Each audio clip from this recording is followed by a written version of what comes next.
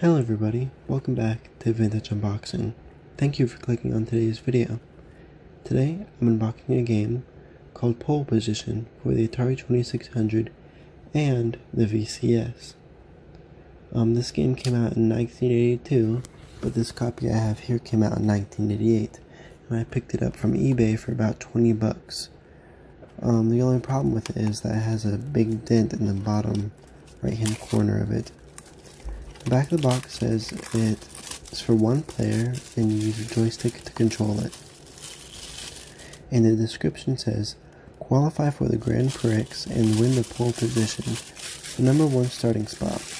Then go flat out to beat the track record and finish a winner.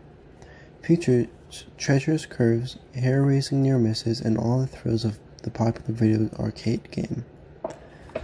So it was originally an arcade cabinet game, and the graphics for this game are amazing for the 2600, I think.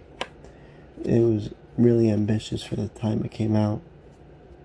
It was released by Namco, and they used some type of coding to make it look 3D, but it was still just an 8-bit 2D game, which is pretty cool, just like the original Doom games actually.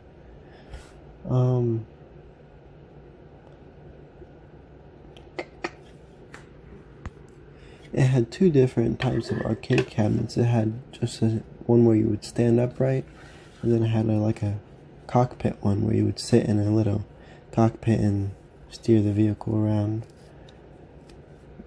If you guys don't know, I am doing a giveaway once I reach 100 subscribers. So if you do like this video, please like and subscribe, and you might win an Atari. But that's all for today. I'm going to be doing some gameplay after this, so please stick around and watch that. And thank you guys for watching. Bye.